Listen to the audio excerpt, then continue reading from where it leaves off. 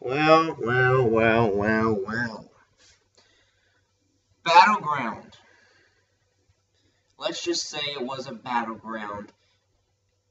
And I hope from now on, every bad show is referred to as a battleground, because it was a battleground. This was a standard battleground.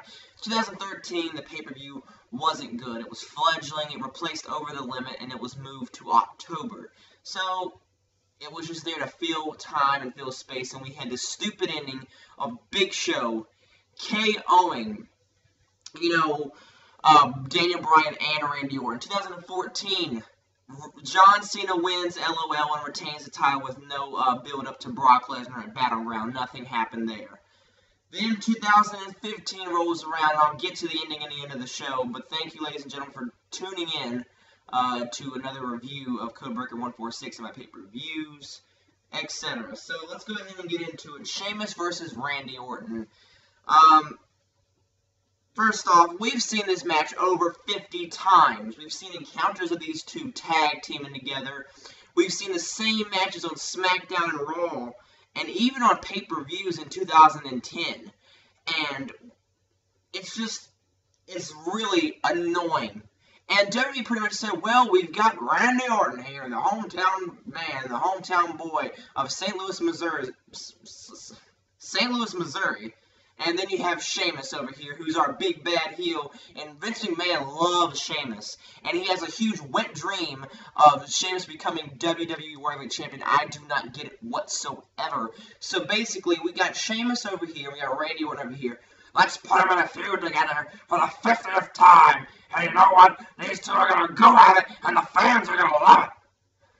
That's not what happened. This match was another uninspired, not good whatsoever. We've seen the same exact match over like a 5-year period. A 5-year period. That's half a decade, ladies and gentlemen.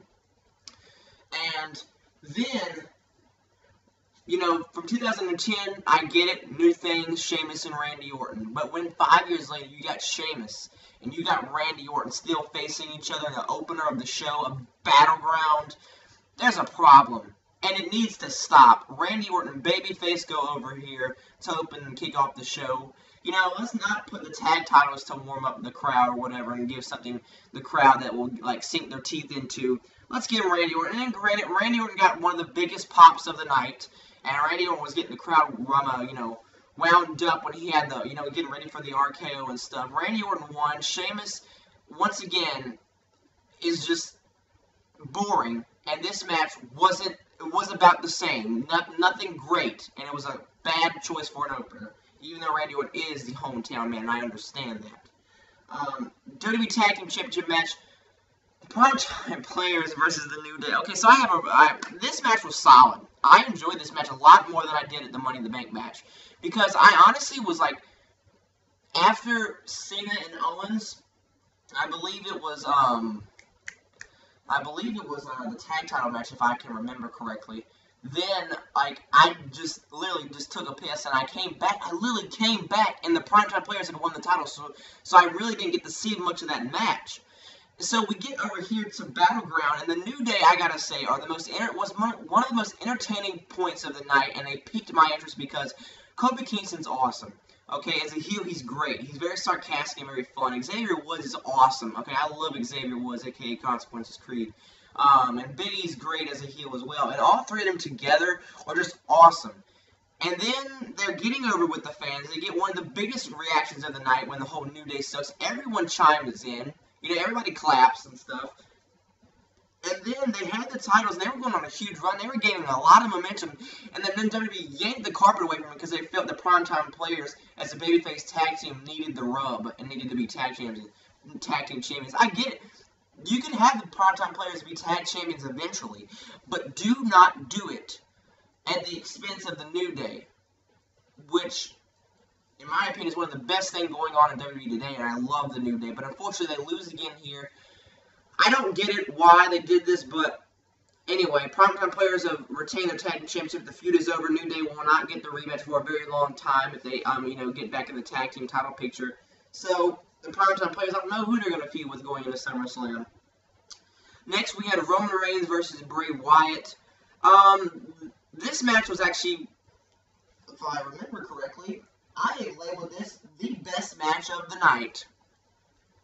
At 3 1/4, I gave this the best, 3 1/4 to 3 1/2. I'm still debating over that.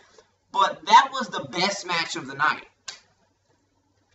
And that's not saying much. When your best match can't even crack the 4-star mark as a pay-per-view, as a special event, that's bad. But this match was good. However, I don't want to see this feud continue. Okay, so it is going to continue, obviously. But we have Bray Wyatt and Roman Reigns, who I love Bray Wyatt. The guy has become stale. He's become boring. And WWE's managed me to dislike Bray Wyatt because of that. And not gain any interest from him whatsoever. And then there's Roman Reigns. And you guys know my feelings on Roman Reigns. But I really have started to enjoy Roman Reigns' work over the past couple of weeks. And I think Roman Reigns is really improving. But, you know, the mic work still needs improving. But I think in ring he's doing really good right now. And the match was a story-driven match. And it was really good. You know, Bray Wyatt was being Bray Wyatt. Roman Reigns was being Roman Reigns. It was really good. And then freaking the finish. Luke Harper as a security guard after Roman Reigns had thrown in 4 or 5 chairs in the ring in a regular singles match. Good call, Roman.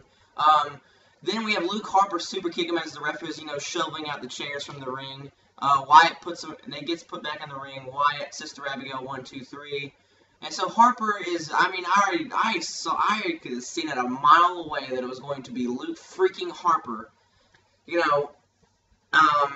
Unfortunately, Eric Rowan is not there, and this would have been a lot bigger payoff because now it's just Bray and Luke. I mean, maybe if you want to add the Ascension in there, pop them into the Wyatt family, new members of the Wyatt family. Unfortunately, Eric Rowan suffered an injury because I think Luke Harper and Eric Rowan were supposed to be tag team champions at this point because they're supposed to take the belts off the Primetime Players.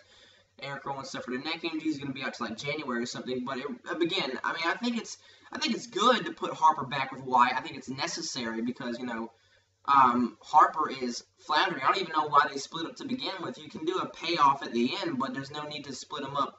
At that point, back when they did it around October after the whole Wyatt Jericho program ended. There's no point for it then, and now there's kind of no point for it now because now what do? Is it just Harper and Wyatt just going around Sister Abigail and super kicking people? I don't get it. Now this feud is going to continue. Roman Reigns will beat Bray Wyatt clean at SummerSlam, so this benefits no one. And when Wyatt's done, what is he going to do? Call out freaking, I don't know, Randy Orton? Yeah, he'll call out Randy Orton or Cesaro. I don't like you, man.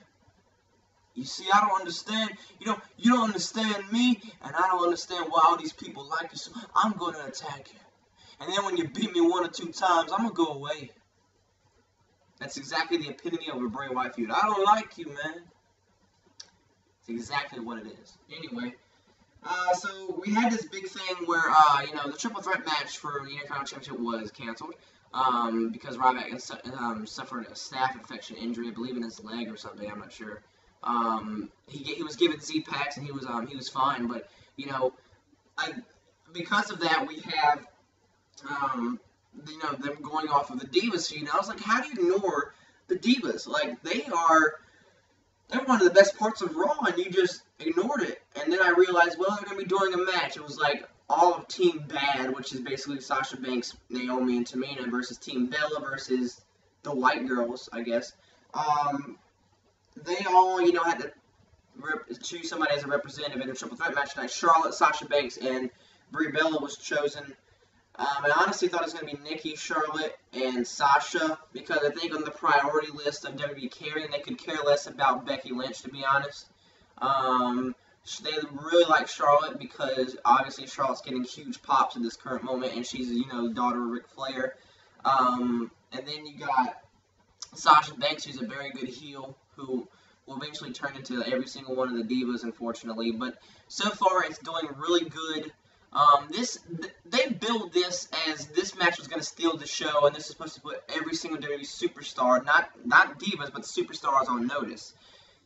And what we got was not the show stealer, okay? And I don't care what any NXT smark is going to come on here and say, oh, that match was the best match of the night. Go back and watch Sasha Banks and Becky Lynch. Go back and watch the Fatal 4 with Bayley, Charlotte, and Sasha, and, you know, Becky. You're going to say that, but really it's not that. This match wasn't good. They gave it time, but it just felt so sloppy. It felt like Brie wasn't even really involved. It was all about Charlotte and Sasha, and you can do Charlotte and Sasha on a big stage in the future, but I don't know. It just really wasn't working for me. And then it all went downhill when the bell was botched, catching Brie, and Brie almost like she broke her damn neck or something like that. It was not that great. But this match was a good Divas match. This wasn't a good match how they build it to be. That's how I kind of look at it. But next, so Charlotte picked up the win, by the way. U.S. Championship match, John Cena versus Kevin Owens.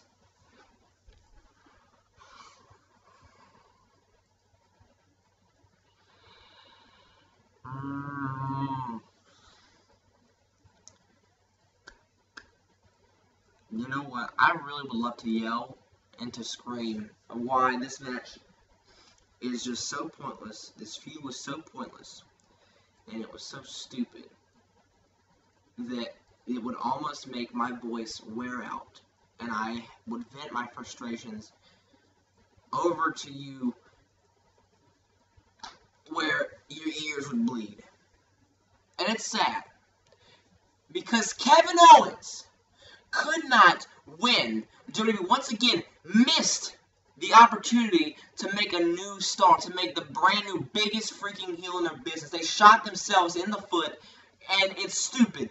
You have Kevin Owens, who's not scared of anybody, anyone. He'll fight anyone and everyone. And Kevin Owens is supposed to be this legit badass guy, and he's not supposed to be afraid of anyone. But guess what? They have him tap out to John Cena.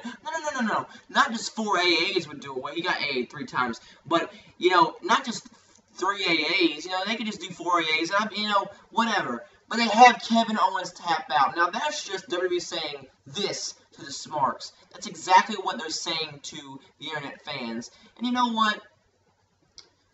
I hope you get backlash from this. I hope that this makes SummerSlam one of the worst shows in history, because I think you deserve, for everything that Cena and the crap that he's done over the past couple of years, I think everything that he has, you know, done, examples Wade Barrett, Ryback, Bray Wyatt, and now Kevin Owens has been fed to the Cena monster. That's 4, ladies and gentlemen. 1, 2, 3, 4. And right now, you want me to explain it in Spanish? Uno, dos, hold on. Uno, dos, tres, cuatro. That's it. Okay. I'm botching as much as John Cena does this springboard stunner. But nonetheless, Cena and Owens. This match, I don't care. This match was the exact same one as it was at the Chamber and Money in the Bank.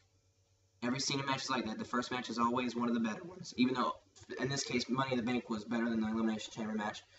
But it was almost the same thing, just with 2 or 3 different new moves. Owens kicked out of 3 AAs this time. Owens hit Cena with 1 pop-up powerbomb. Cena made Owens tap out. And don't even give me the crap. Oh, they made Owens look strong in his loss. Yeah, they made Wyatt look strong in his loss to John Cena at WrestleMania 30. And look what he's doing right now. So don't even give me that crap. And anybody's going to say that in the comment section below, because that's just the stupidest excuse that people are going to give you. Oh, well, we made you know, Kevin Owens look strong. He's still good.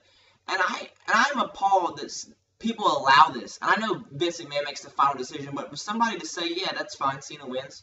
Because WWE, for some reason, Vince McMahon thinks that kids are going to shoot themselves in the freaking face if John Cena loses a pay-per-view match. They can't see behind the facade. They can't see behind the huge John Cena banner that's just standing right in front of everything and standing right in front of the path that they need to go on. Because people that are behind that path is guys like King Barrett, guys like, you know, Ryback, you know, Bray Wyatt is a huge, you know, example. And then you got now Kevin Owens. So I'm pretty sure Kevin Owens is going to face Dean Ambrose at SummerSlam, and he'll probably job to Dean Ambrose, and it really doesn't matter.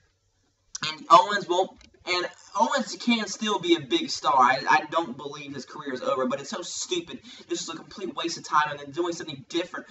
And WWE, they make you believe that they're going to do something different with these guys that we really like a guy like Kevin Owens, like a guy like Bray Wyatt, or anything like that.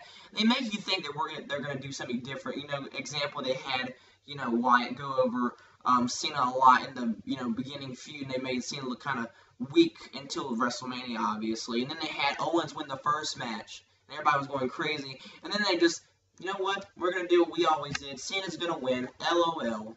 And I know a lot more people are going to be upset than I am, but honestly, I thought everything would be okay. Because you still had room for improvement. You could have had Owens come out and cost Brock the title, still having Brock as the #1 babyface in all of WWE right now. Have Owens and Brock at SummerSlam, you know, and then have Brock and Lesnar go square off, and for some reason, you know, Owens gets the best of Brock, and then Brock goes away until around Royal Rumble time, and he throws out Owens in the Royal Rumble, and then we have WrestleMania 32, Owens and Lesnar, this time a legit, straight up, no disqualification, bare bones, maybe even the last man standing match. Lesnar goes over at WrestleMania 32 and have Owens, you know, call him out and stuff, but no, we're not going to do that. We'll just have Owens just lose, fall into obscurity, and then do absolutely nothing with him. Anyway, Miz got KO'd by Big Show, and that happened. That took about 4 minutes of time, I believe. I'm not even sure. I really just blinked and you missed it. WWE Championship match, Seth Rollins versus Brock Lesnar, a.k.a. squash match. 13 German suplexes, or 13 suplexes, shall I say. Brock hopped a barricade. Rollins got minimal offense in. Almost rarely anything. All I did was just hit him with kicks. Brock hit him with one F5. The lights went out. Undertaker came in and stared down Lesnar. Rollins disappeared. The bell didn't even ring to say it was a disqualification. Undertaker low-blowed Brock Lesnar. Undertaker chokeslammed Brock Lesnar. And Undertaker tombstone Brock Lesnar. Not once, but twice. That was the ending to Battleground.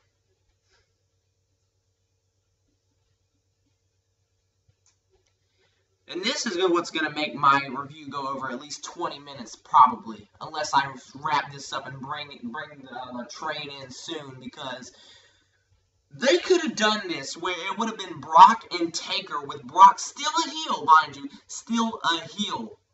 You know, and after he squashed the biggest babyface, John Cena, at SummerSlam, have Undertaker do something to Brock, and it becomes WWE Championship match, Brock and Taker. Taker gets his revenge, and he retires as the champion. He gets revenge on Brock, and then the title is vacated or something like that. No, we'll have him face Bray Wyatt, and Wyatt lost, mind you. Roman Reigns and Brock faced each other, and then at Battleground of all places, not on a Raw, no, let's do Battleground, oh man, I'll put different eyes, I'm gonna make this thing a legitimate show. Everybody's gonna be like, that's the pay-per-view Taker came back on, that's the pay-per-view that's good.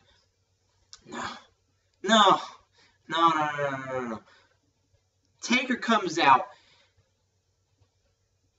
old Undertaker, 2015 Undertaker, and he's my favorite wrestler of all time, but it had no place here. Undertaker, the biggest babyface in wrestling history. You can argue anybody, but Undertaker's one of the biggest babyfaces in wrestling history. And Brock Lesnar has one of the most undeniable babyface turns I've ever seen. And you have Brock squash now the biggest heel, Seth Rollins. And Taker comes out and low blows the man and then tombstones him twice. I get the whole initial face-off, having that epic moment where they both are staring at each other, and I get that. You wanted that WWE as a big moment, you know, revenge for him ending the streak. But really, did it belong here? WWE does this a lot with everything they do. They do a lot of short-term booking. They do a lot of short-term plans. Dean Ambrose is an example. They'll do short-term booking but not knowing what to do. Bray Wyatt is a perfect example of short-term booking and you know, not knowing what to do with him at a later date. They think that this is going to be good now, but who is going to win this match? Is Brock going to win? Because that means Taker has lost all credibility as even a dominant force anymore. Then if we do Taker versus freaking Lesnar, and Taker wins at SummerSlam, and Taker versus Brock 2 in the PG era, obviously it's, you know, was it in 2002, Unforgiven, and we had, you know, all that kind of good stuff, and No Mercy. But then there's room for a rubber match at WrestleMania 32, Undertaker's last two Raw versus Brock Lesnar. So we've not only turned Brock, one of the biggest baby faces with the whole Suplex City stuff, and he's selling merchandise, and, you know, and Brock, we turn him heel. We have Taker come back for no legitimate reason whatsoever, and now we're not going to get Taker versus Sting. So if anybody that really likes this, take a look at that, and tell me if you like it now. WWE's just so stupid. They don't know exactly what they're doing. They get so deep in their own BS that they think that it's great, but it's not. I don't care if Undertaker came back. I don't care if Undertaker... I wouldn't have cared if freaking... Oh, my God, man. It just does not make sense. And I'm struggling to come up with a logical thought of what I wouldn't have cared about, you know, sitting here at Battleground, but it just doesn't make sense. I wouldn't have cared if Sting came out and dropped Seth Rollins, because they wouldn't know what to do long term. Sting might have won the WWE World Championship from Seth Rollins or something. They wouldn't know what to do from then. Now who is Seth Rollins going to face at SummerSlam? Huh? I hope WWE does a lot of good thinking, you know, on Raw, and like answering the questions that I have, because it's just so stupid. This show was horrible, and I don't think there's any excuse for why this show even exists. Battleground, I hope you die a slow and painful death, and I hope this show is never viewed again, because it is the most pointless show ever. I'm done. Please comment down below. I'd love to hear you guys' thoughts about this. Thank you for letting me reach 805 subscribers. That is awesome, guys. Thank you so much, man. High five, man, woman, child, whoever's watching this video. High five. But yeah, that's about it. This review was way too long, but I felt like it's necessary to vent my frustrations on Battleground. Battleground happened. Battleground